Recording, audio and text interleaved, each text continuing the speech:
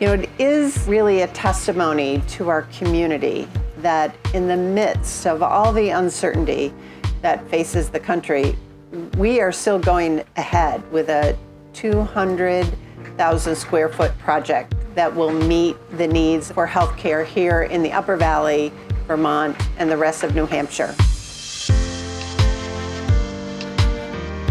Each month, 200 people are denied access right here at Hitchcock because we simply don't have any inpatient beds available. This is why the new Patient Pavilion is so important. Our mission includes teaching and research in partnership with Geisel Medical School. The two of us must remain on the cutting edge of science and practice of healthcare delivery.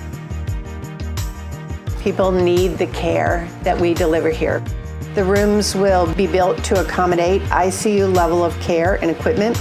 These rooms will be single occupancy for greater patient privacy and a more comfortable space for families.